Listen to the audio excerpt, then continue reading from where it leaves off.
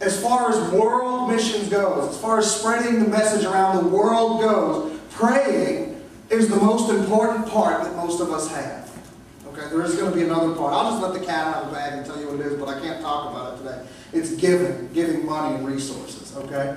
And we'll talk about that. When we do, we'll talk about Speed the Light, and then we're going to start giving, okay? But that's sometime in September at least, at this point, because we're scheduled that far out for it.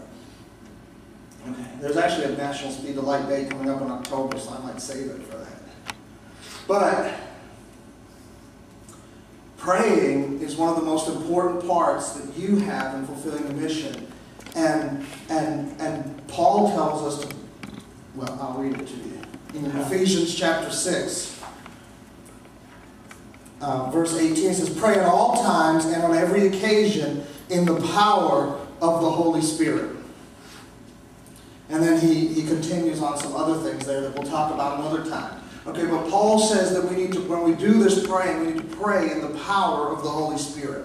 Okay, and so part of, remember when Jesus said, when the Holy Spirit comes upon you, you will receive power to be my witnesses everywhere, right? You will receive power to tell people about me everywhere. In Jerusalem, Judea, Samaria, and the ends of the earth. And so that empowerment for where you are is one kind of empowerment, where he gives you a boldness, and he gives you the ability, and he gives you the miraculous signs and wonders that are necessary to spread the gospel where you are. But also, the other part that we're talking about right now is where he gives you the power to pray in the Spirit. And to pray for missionaries. And to pray for people in the world who are not yet saved. And that's an important part of our mission here. And it's so intangible. What does intangible mean? You can't touch it, right? You can't measure it. You know, we can, here's the thing, like we can measure how much we give to missions, can't we? Right? Well, once we start doing it, we're going to measure it, right? We're going to figure out how much we gave and know how much we gave. But how am I going to know how much you pray for missions? Right? I mean, unless you keep a journal, but even then, probably wouldn't be accurate. But the point is that it's the intangible part. And then the other thing is this, when you give to missions, you know what the money is going to, right? You know the results that's coming from it. When you pray, sometimes you never know the results of your prayer.